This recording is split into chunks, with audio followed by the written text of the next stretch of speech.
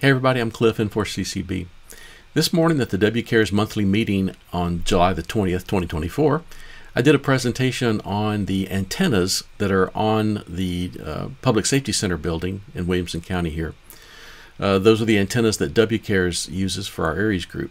And I did a pretty brief presentation, and I kind of rushed through a few things. I am now home and I'm recording this for our YouTube channel, so I'll have a little more time to get into some details that I didn't have this morning. So I'm going to load up my PowerPoint and let's just jump into it. We're going to talk about what antennas are actually installed at the PSC for our use, where the antennas are physically located, the performance by band for each of our antennas, where does the antenna coax enter the building, where do the antennas terminate in the building. We'll talk about antenna routing, and just a spoiler alert, there are two patch panels, if you will. There's one in the aux-com room where our radios are located, and then there's another one that's actually a bus bar, which just works just like a patch panel, that's over in the fire safety room. And we can patch things between those two rooms and to classrooms and other things. So we'll talk a lot about that. I'll give you two routing examples, and then if you have any questions, you can shoot me an email, and I'll give you my email address at the end. All right, we've got 6 antennas for HF. There's a Mosley beam that's a 6-band antenna. That was a recent discovery. I always thought that was just a 20, 15, and 10 meter antenna, but it's actually got the work bands and 6 meters there as well. So a great surprise for a great antenna. We have a hex beam, which has 5 bands. A lot of hex beams will have a 6-meter kit, and we don't have that 6-meter wire apparently. We have 2 alpha delta DXCC antennas. We have another alpha delta antenna that is the low band version, the DXLB Plus, which has 160 meter capability. And then we have actually 2 Tenadyne antennas. One of them is dedicated to the WCARES WinLink system that's not really in amateur frequency bands. But we do have 2 of these Tenadyne broadband antennas that are used for WinLink. We have 4 VHF UHF antennas, and they're used for WinLink, DMR, VHF UHF voice, and APRS. There are 3 antennas on one tower for WinLink, VHF UHF voice, and APRS. I'm not sure where the DMR antenna is physically located, but the body of the radio is up in the radio room, and just the control head is found in the aux-com room. Here is an overhead view of the Public Safety Center. And there are actually 5 towers that are enumerated or lettered. I don't know what the right word for that is. But we've got, starting from the front here, Tower A. Back in the back left, we have Tower B, which has no WCARES antenna, so let's just ignore that one. Tower C in the front here has the VHF antennas installed. Tower D back on the back right has our hex beam. While researching this, I saw that we have a VHF UHF antenna mounted on the tower back there at Tower D with the hex beam. I'll show you a picture of it here. That antenna does not come down to the aux-com room with the hex beam. So I think it's possible that that is the antenna that's used in the radio room for the DMR radio, but I'm not certain about that. If I didn't mention it, the Mosley beam is on Tower A. And then across the parking lot to the right, you'll see the generator building, and there's actually a tower there that I don't believe it has any antennas on it, but it is a place for us to terminate some wire antennas at height, so that's what that's used for. Now, as far as where these antennas are located, let's start in the center. There's the Mosley beam right there on Tower A. Hanging off the Mosley beam tower is the ends of 2 DXCC antennas. The one on the left is labeled North-South DXCC. That one truly does, the wire runs north to south. And as you know, the most signal comes off of a dipole antenna from the broadside. So the North-South antenna is what you would want to use if you wanted to work, have a stronger signal to the east and to the west. To the right of the North-South antenna, we have an East-West DXCC. Now this is not a 90-degree angle. This antenna does not run truly east to west. It's more southeast to northwest, something like that. But it also is a DXCC. Back in the back left, up at the top, you'll see the hex beam. That's on Tower D. And attached to Tower D is one end of the LB Plus antenna. The other end runs across the parking lot to the generator building tower.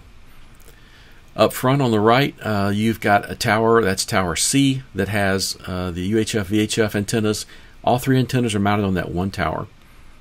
And then finally, there's a Tenadyne antenna that's attached to that tower, Tower C, where the VHF, UHF antennas are. One end is attached to that, the other end is attached to the tower at the generator building. Okay, so that's where they're physically located. There's a tower, there's an antenna here that's not shown, and that is another Tenadyne antenna. After looking at some photos, it looks like that Tenadyne antenna across the roof is going from Tower C, where the VHF antennas are, back to the back left corner at Tower B. Okay, I'll briefly cover the specs on all this. So what I did is I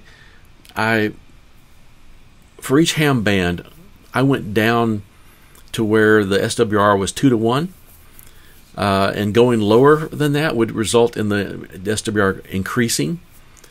And I did the same thing on the upper end. I kept going through the ham band until the SWR was 2:1 or greater, and I stopped. So you can see that all of the bands are entirely covered here. On the 10-meter wire, the 10-meter section, I guess I should say, of this beam antenna, it doesn't go down to 28 megahertz at the start of the 10-meter band. So it's still usable with a tuner, but if you're doing CW or digital, it's not optimal. So I wrote in the comment section, this favors sideband, favors SSB. The hex beam covers all the entire bands within 2:1, and there's no 6-meter wire kit. For the Alpha Delta DXCC, the one that runs north to south, it could use a little love. It does favor sideband on the 8-meter band. It's not tuned down to the lower, where CW and digital is. So it does favor sideband. On the 40-meter band, it starts a little bit below the band, and it doesn't quite reach to the upper part of 40 meters where there's still some sideband up to, I think it's 7.3 megahertz. So it kind of favors digital CW. 20-meter band doesn't go all the way down to 14 where the band starts. So I say it does favor sideband. 15 meters, it's actually below the band. So we're using the 40-meter antenna on the third harmonic of that to work the 15-meter band. And because of that, the 15-meter frequency where it's 2:1 or better is below the start of the 15-meter band, which starts at 21 megahertz. Now, this is very common for any kind of dipole that uses a 40-meter wire and uses that to work 15 meters. The antenna is not going to be quite right for that, but perfectly usable with a tuner. On the 10-meter wire here, you can see that this 10-meter wire is really too short. If you think about it, antennas get smaller as the frequency increases, right? So down there at 28.635 megahertz, the band actually starts at 28.0.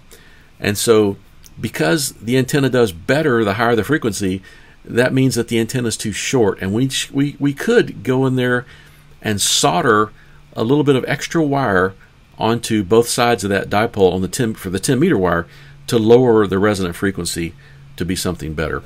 But still usable, but not optimal. The east to west Alpha Delta DXCC antenna, it's got the same kind of issues that the other one did. Some bands are great, some bands are favored on one mode or the other, but that's how it works out right there, what you see. The LB Plus, this antenna is surprisingly not great. We use it for the CW station on field day. We make a lot of contacts with it.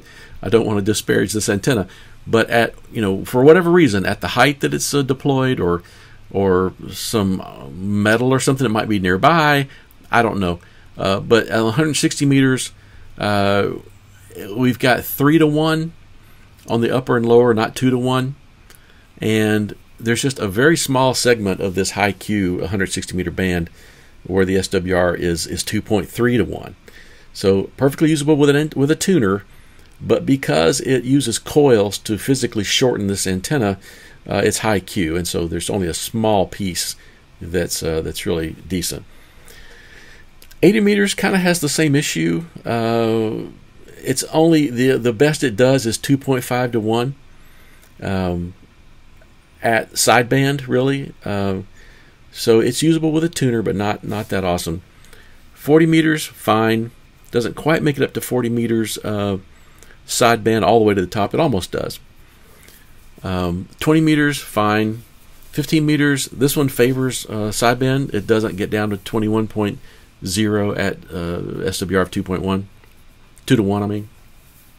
And I can't explain this because I believe, if I'm not mistaken, this antenna is using the 40 meter wire for the third harmonic. And normally you'd see that it's a little below the band, but this one is a little higher, so I can't explain that. I'm not smart enough to know why that is. 10 meter band, here's a case where the antenna wire is definitely too short. The 10 meter band starts at 28 megahertz, and this one is 2 to 1 at almost 29 megahertz. So we really could use adding some wire to that antenna to lower it a little bit. It's nearly a 1 megahertz higher in frequency than it really should be. All right, the Tenadyne. Now the Tenadyne is a mystery antenna. We've got 2 of these. They're both used for WinLink. They're broadband antennas, and it's hard to believe, but as the comment there in the middle says, I measured SWR of 2 to 1 or better all the way from 1.44 megahertz, which is below the 160 meter band, to 9.3, which is above the 40 meter band, almost 30 meters. 2 to 1 SWR or better for 8 megahertz of bandwidth. That's incredible. The entire bands are covered by 2015, and almost the entire band for 10 meters. I will say this, we use them for WinLink, but we tried to use these antennas for field day a few years ago, and they were like dummy loads. We weren't making any contacts. I have no idea why that is. On paper, this looks fantastic, but we did not get the results that we expected, and so I have to put a question mark on this antenna. Maybe we should do some work with it to try it out, to see if somebody's hearing this on a web SDR receiver in some other part of the country. But anyway, it's Hoop this morning made the suggestion that it was kind of an antenna that was like a dummy load. How does coax get into the building? All right, so there's 2 of these. One is all the antennas on the roof come in a certain way, and then the antennas from the parking lot come in a different way. For the antennas on the roof, all 8 of them come through the ceiling of the radio room. The picture on the left here is the smiling Jeff Stanifer, WB5WAJ, who's holding the door open so I can take a picture to show you that it's radio room 211 upstairs in the Public Safety Center. On the right, you can see bundles of coax coming from the roof. You see my mouse here. So coax is coming in. We've got a copper bus strip right here where a lot of grounding is taking place. We've got, I believe, some polyphasers here where some lightning protectors are being used. There's a halo wire that's running through the building that does grounding here up on the 2nd floor. I do not know much about the grounding, but this is a very highly technical commercial installation. I'd be surprised if the grounding wasn't amazing. But that's how the coax gets in from all the antennas on the roof.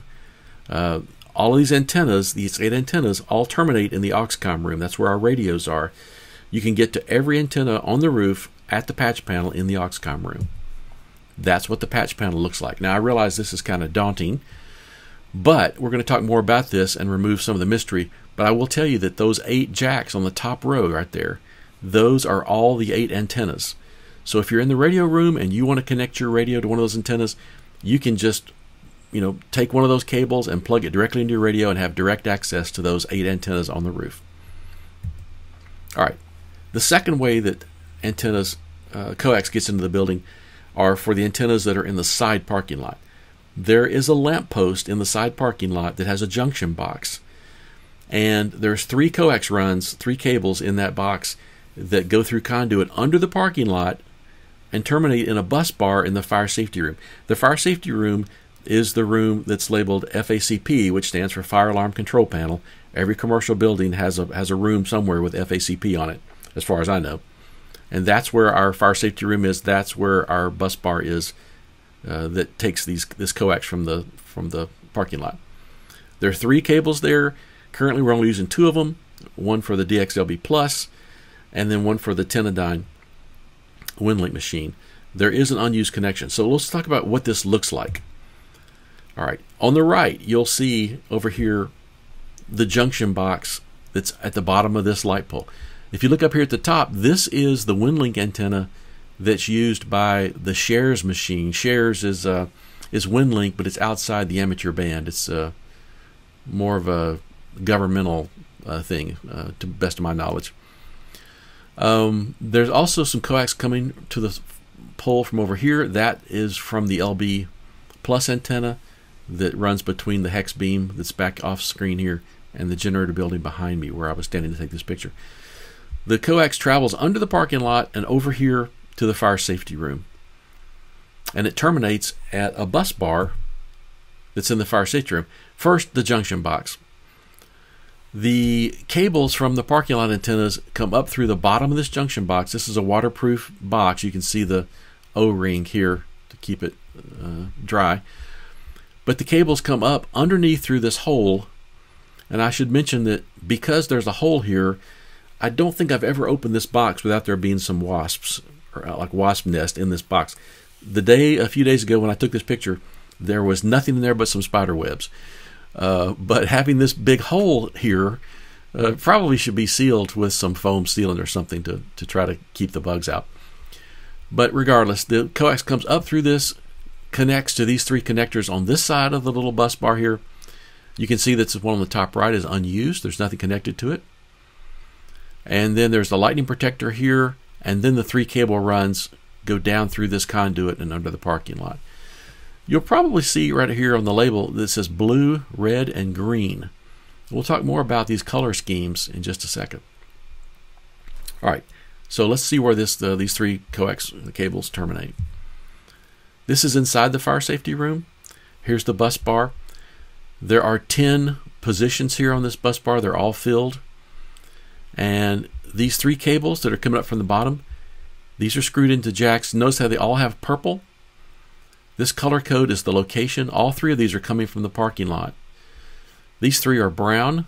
All 3 of those are going to the same destination, which is classroom 134.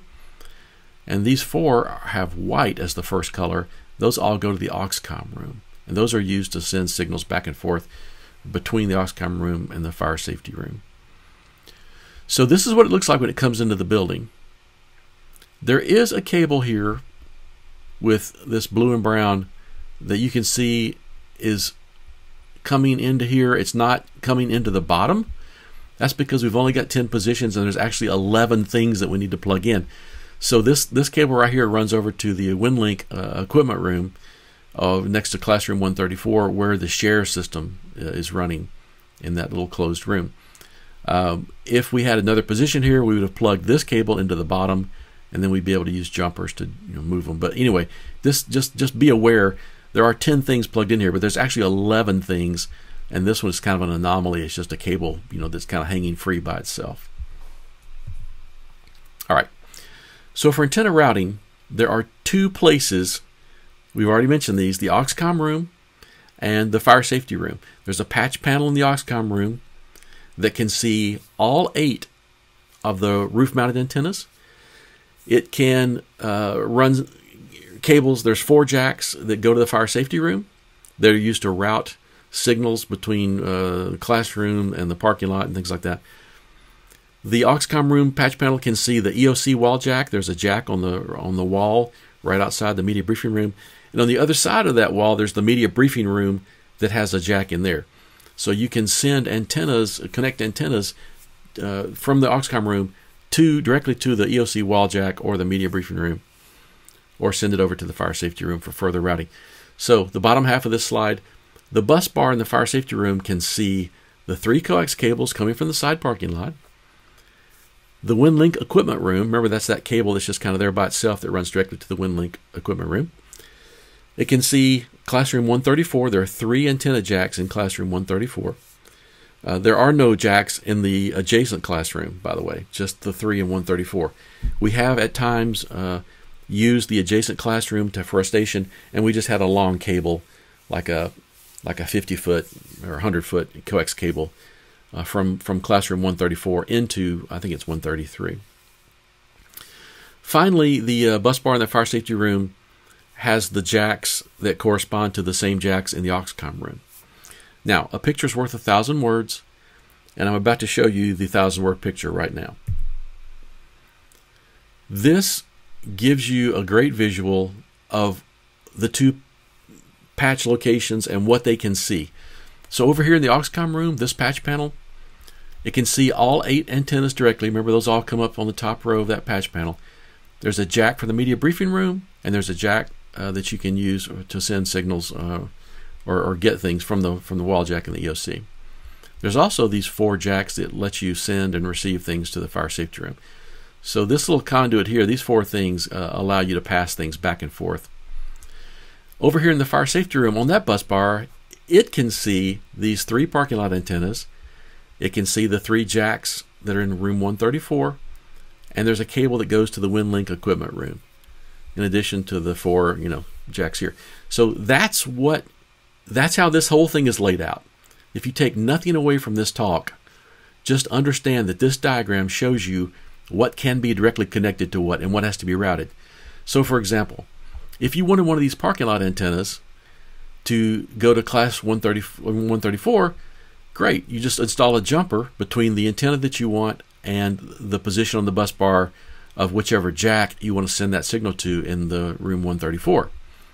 But if you want to send that same antenna that's in the parking lot to the EOC wall jack, you've got to take that antenna output there and make a jumper to one of these 4 auxiliary, the aux-com room patch panel jacks. And now the signal's going to be over here, and you're going to take a jumper and go from that jack to, say, the EOC wall jack. And now you're taking this antenna from the parking lot all the way through this conduit to the wall jack. I hope that makes sense. But this diagram is really helps you get your head around this. So very helpful, I hope. All right, let's talk about the color coding. So when this building was built in 2016, there were a lot of coax runs, right? And so what the contractor did who ran all this coax cable is they use a color coding to group these coax by location, and then a second color to indicate the individual wires. So we talked a while ago about these 3 cables that come up from the bottom to the bus bar here in the fire safety room. They all were purple. So purple is the location code, and then underneath that there's a second piece of tape that has red, green, and blue. Well, do you remember a minute ago when I showed you the junction box? Those things were labeled red, green, and blue up there on the lightning protectors. So that's how you know which cable is which, and which cable is going to to which thing on the other side. Here with the brown color code, that's going to room 134, and there actually is a jack over there with 1 yellow piece of tape. There's a jack over there with 2 yellow pieces of tape, and a jack over there with blue tape. And so those terminate. They start here, they terminate over there. Incidentally, why they use 2 pieces of yellow? This is the only place that I know of in the whole system that doesn't use 3 different colors. Maybe they didn't have anything but yellow and blue that day. I don't know, but it's kind of weird. But it works. And again, the white cables over here represent the aux-com room. This one, the tape is a little further down from the jack, but there is definitely the first color is white. So these are the 4 that correspond to the signal sent over to the aux-com room. All right. This has been a mystery, but you're about to understand it. This diagram shows you the cable runs that come from these different locations. So the tower C is the tower that has the 3 VHF UHF antennas, and so they all have an orange cable, and then these color codes for the individual cables. Tower A has the Mosley beam and the 2 DXCC antennas. All those cables are going to have red tape, and then one of these colors for the individual cable that represent the different antennas. Finally, antenna back in the back right corner of the building where the hex beam is, there are 2 cable runs for that, the hex beam and the Tenadyne antenna on the roof. Okay? So, logically, these are the antennas that come into the aux-com patch panel. You can access all 8 of the antennas on the roof right here at the top of the panel. At the bottom of the panel are locations, not antennas necessarily, but just locations where you can route these antennas or where you can get signals that you send to these other antennas from here if you want to. Okay, got that? Top row antennas, bottom row is locations. Now, antenna-wise, specifically, here's how these things are working. These first 3 antennas are the VHF, UHF antennas that are used for WinLink, APRS, and FM voice. We've got the north-south DXCC here on the 4th jack, the Mosley beam on the 5th, the other DXCC here, and these last 2 have the hex beam and the roof-mounted Tenadyne antenna. As far as the locations down here, these are physically running from the 7th jack in the fire safety room, 8th, 9th, 10th jack, and then a connection to the EOC wall jack and the media briefing room wall jack. Okay, so antennas and locations. You're about to understand this mess. You may already understand it, but let's talk about it in a little more detail. Here's a diagram that shows you the colors of the cables that were pulled and connected here. We got these first 3 purple ones from the antennas outside. We got these 3 brown ones that go to room 134. We've got these 4 white ones that run over to the Oxcom room. And up here by itself, this anomaly, because we only have 10 positions, not 11, even though we got 11 sources here. This is the free hanging cable that currently is plugged in to this jack right here, which we all know hopefully by now it's the Tenadyne antenna. These are the antennas from the side parking lot, and they're the LB plus, the unused one, and the Tenadyne. That's how it's currently configured. And then here are the locations. I just talked about those. I won't repeat myself. But the important takeaway here is the antennas are the first 3 on the left, and then the locations are the other ones. So, here's a test for you. We've got 2 Tenadyne antennas, and they're both used for WinLink. One's up on the roof and the other's in the side parking lot. So the question is, how can we figure out which of those 2 Tenadyne antennas is being used for the WCARES radio in the equipment WinLink room, the room that's next to classroom 134? Which one of those Tenadyne antennas is being used for WCARES? All right, well, one way to solve this is to remember we're looking for the WCARES system, which is in the WinLink equipment room, and there's a cable here that runs directly to that room. So we got to start here, right? There's no sense looking at the patch panel in the auxiliary room because that patch panel can't see into the WinLink equipment room directly, but we can here. So what we need to do is to find out where this cable is connected, and that's going to tell us which antenna. If this cable is connected directly to the Tenadyne antenna right here, well then boom, there you've got it. It's going to be the antenna, the Tenadyne antenna that's in the parking lot. If instead this cable is connected to one of these 4 jacks, then we're going to be routing the WinLink equipment room to the Oxcom room where we're going to patch in the roof-mounted Tenadyne. So let's go take a look. All right, here's our answer. So here's the Tenadyne antenna, and you can see that directly connected to that is not a jumper, but it's this cable that comes from the WinLink equipment room. Okay. Those of you who are especially astute may notice that these colors on the classrooms over here, they were blue at the top, or excuse me, brown at the top, and then colors. There's actually a brown cable with a blue piece of tape here that goes into classroom 134, and they've got the same color scheme here for this room that's adjacent to classroom 134. So I guess we'll give them a pass, and we'll just say, well, it's the same color scheme because it's sort of the same location, but that doesn't explain why there's 2 blue pieces of tape that are duplicates. So I don't know. Just be aware. All right, second test here. So we want to make the DXLB Plus antenna that's in the side parking lot. We want to take that antenna and make it available to a station that's going to be in the media briefing room. Well, how can we do that? Okay, well, first of all, you should know by now that the DXLB Plus antenna is coming in from the parking lot on the side of the building. Okay, so it comes in here. And we need to send this antenna to the media briefing room. Well, we don't have access directly to the media briefing room here from these connectors. But what we can do is to connect the DXLB Plus by a jumper to one of these 4 jacks that are going to appear on the control, the patch panel in the aux-com room, and from there we can patch it over to the media briefing room. So let's take a look. Here's the LB Plus antenna coming in from the parking lot. We're going to take a jumper right here, and we're going to route it over here and into this jack. This is the first of the 4 aux-com room connectors, okay? So that's going to show up on the control panel in the bottom left-hand corner. I said control panel, I meant patch panel. In the bottom left-hand corner of the aux-com room.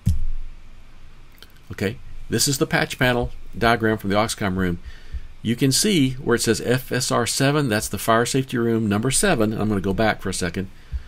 Notice here, 1, 2, 3, 4, 5, 6, 7. This is jack number 7. It's the first of the 4, so I'm going to go forward again.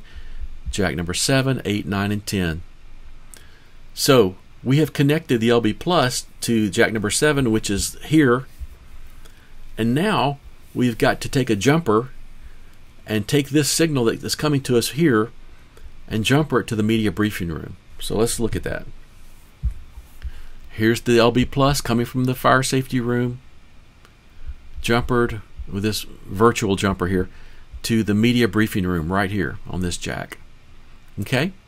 That's how we do that. And when we do that, now somebody in the media briefing room can connect their radio to that jack in the wall, and their signal is going to flow to and from that antenna that's in the side parking lot. Does that all make sense? I hope so. If not, go back and look at that diagram that shows you what can see what. All right, bonus material. I did not talk about this. I did not show this morning in my presentation because I was kind of time limited. But here's something pretty cool. So we've got 2 beam antennas, right? The Mosley and the hex beam. Each of those being beam antennas have a rotator motor that's used to rotate the antennas 360 degrees. There's a motor that's mounted up on the tower, and the antenna pole, I don't know what the terminology is here, but the antennas are mounted on a pole that run through these rotator motors, and so they can the motors can turn those antennas clockwise or counterclockwise. But the brains of that is in a controller box that's inside the aux-com room. So each antenna, the Mosley antenna and the hex beam, both have a controller where you can release the brakes to free up the pole and then rotate it counterclockwise or clockwise to reach your desired compass direction.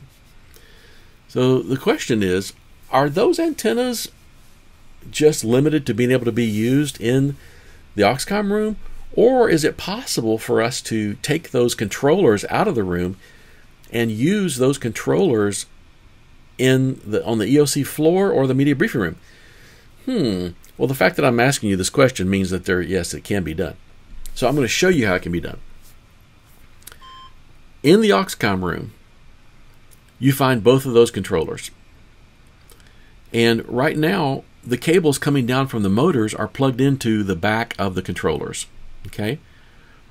But there's actually a cable, a control cable, that's running between the aux-com room through the wall over to the EOC floor jack. If you take the panel off the wall, you can see inside there that there's, of course, the jack that's plugged into the panel. But behind that panel in the wall is a controller cable. So what we can do is, for example, say the Mosley beam, we can unplug the cable out of the back of the controller, and we can plug it into the end of the remote control cable that runs through the wall. And now, when we take the panel off, we can screw. We can take another control cable, plug it in there, and plug that into the back of the controller, and use it on the table out in the EOC. Or you could just run the long cable into the media briefing room. We've done that for field day. So yes, you can actually take those controllers out of the aux-com room and use them on the EOC floor or the media briefing room and patch those 2 antennas to the EOC floor or the media briefing room and actually use them one at a time, because we only have one cable running for the controllers out of the Auxcom room. But it is possible. That's pretty cool.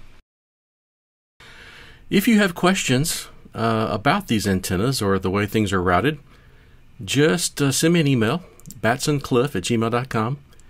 And if I don't know the answer, I'll find someone who does and get back to you. Thanks again. Have a great day.